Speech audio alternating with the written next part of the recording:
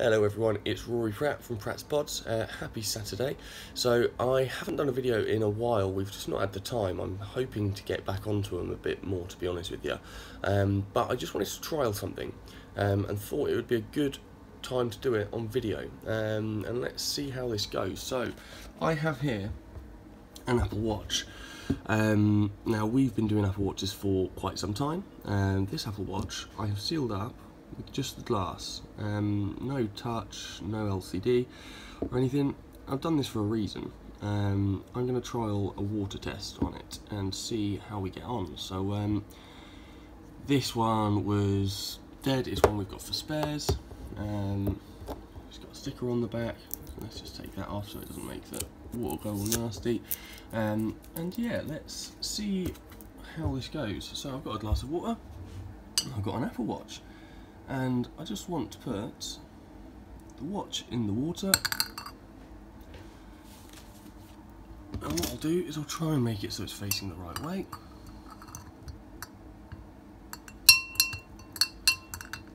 Because for me, I'm very interested to see if any water actually gets in. So I'm going to do a few tests. This one I'm going to leave for an hour. We'll come back to it in an hour, see if there's any water in it, and then I'm going to trial it for 24 hours and see what happens. Now I never guarantee any water tightness on watches or anything because we don't believe these things are waterproof, but I want to see how close we actually do get. There's a lot of speculation about how waterproof Apple devices are, and I know for a fact they're not because we see so many water damage. I'm going to leave this in the water and see if it fills up, and I'll do another video when I take it out. Back with the watch again. We're going to see how it's held out.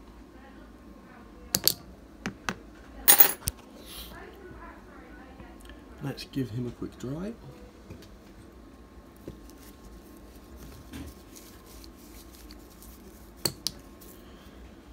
And from what I can see, it's totally dry inside. I'm going to stick it in now till the end of the day and see how it holds out. It's been in there about an hour and a half. It's now been submerged just under 5 hours. Give it a dry wipe.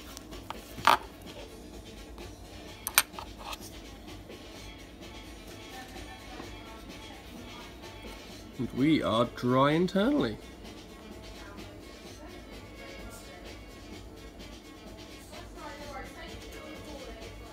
Look at that. Now, I'm going to leave it for 2 days. See where we go from there. So, we've now been in the water since Saturday. Today is Tuesday. If I can get him out, we'll check him. So, this has now had a full 3 days in a glass of water. Full 3 days. So, I personally would say that that is long enough to know if this thing's going to leak at all. And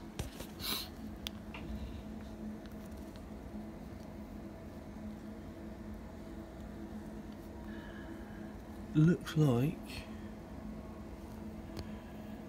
we are totally dry.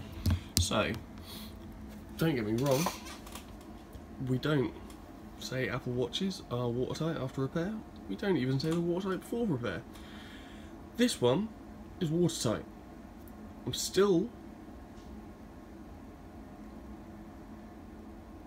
don't believe we can guarantee any waterproofness, but we are pretty bloody close.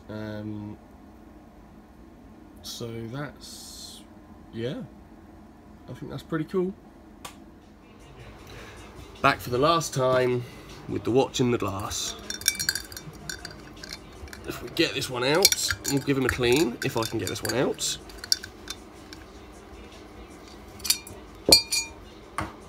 Here he is. Give him a quick wipe. So we have, with this one, we've put some hot water in it to see if temperature makes any difference and stuff like that. And thankfully, we are still bone dry. So we're thinking of the next step. I think we're going to try salt water next, and then we'll go from there and see what else we can put it in to try and stress this thing out and try and get it wet inside. And that is us. So I did decide the next step of this one is going to be to beat it up a bit and see if it still does the same with water resistance.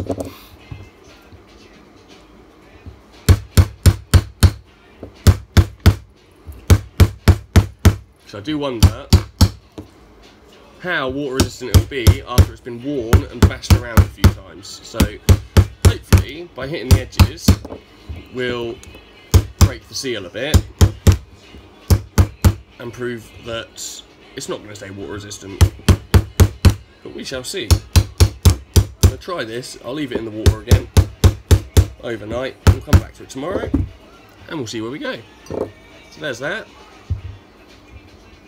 Put it back in and we'll see how that holds out.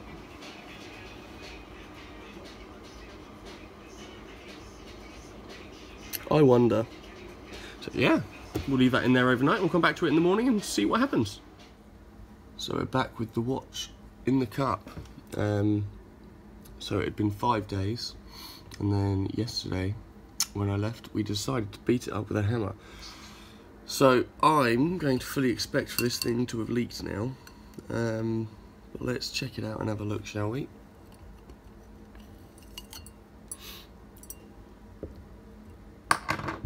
Get that water out of the way. Give him a quick dry wipe.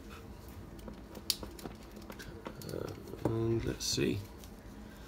Let's see if he's held out. I'll be very surprised.